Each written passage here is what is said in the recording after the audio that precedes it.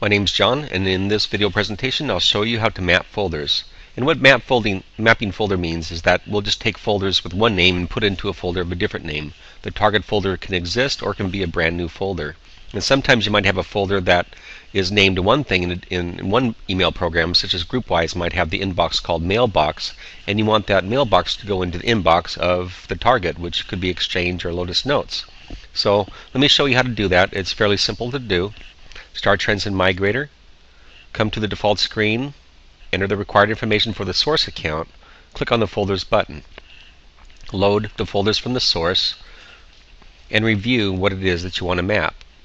In this Lotus Notes source account, my inbox here is called Notes Inbox. I'm going to add that to the folder map by right-clicking on that.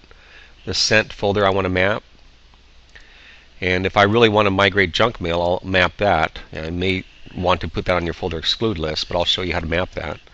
Once you've decided which folders you want to map, go ahead and clear this out. Go to the folder mapping table, and now you'll see that the original folder name is listed on this column. So type in what the new folder name should be.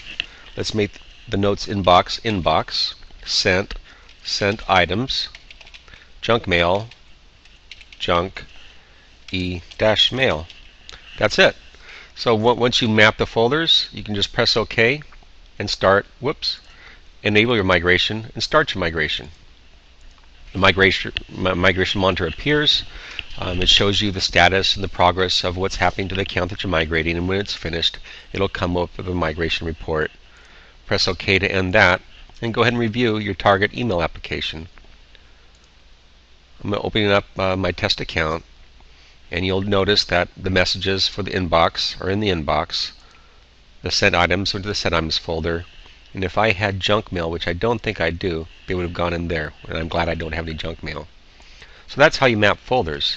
There's one other thing you might want to consider doing too, is maybe you want all your messages to go from the source account to a different folder, and you want to keep your migrated messages separated from your native messages. Maybe you're already using the target email system and you don't want to mix the messages.